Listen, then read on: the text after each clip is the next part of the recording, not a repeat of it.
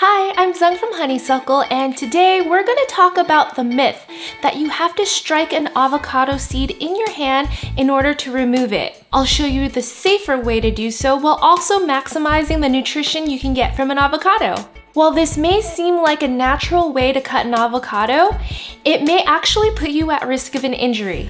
Cutting any food in your hand is not a good idea. It only takes one slip of the knife to cause serious injury, or now an injury called the avocado hand. In order to most effectively approach your avocados and begin your preparation, we recommend a few swift and simple steps. First, select your ripe avocado and wash it. If you need help ripening your avocados, check the description of this video. Next, dry the avocado and place it on the cutting board. Carefully cut the avocado in half lengthwise around the seed. Then rotate the avocado a quarter turn and cut lengthwise again around the seed, creating quarter avocado segments. Put down your knife, separate the quarters, and then you can remove the seeds seamlessly with your fingertips.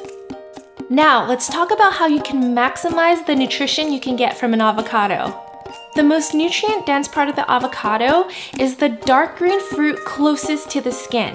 It has the greatest concentration of carotenoids or beneficial plant pigments. Don't scoop it out with a spoon, simply peel it back to reveal that nutritious dark green part of the fruit. Thanks for watching, and remember to look for the California avocado label at the store.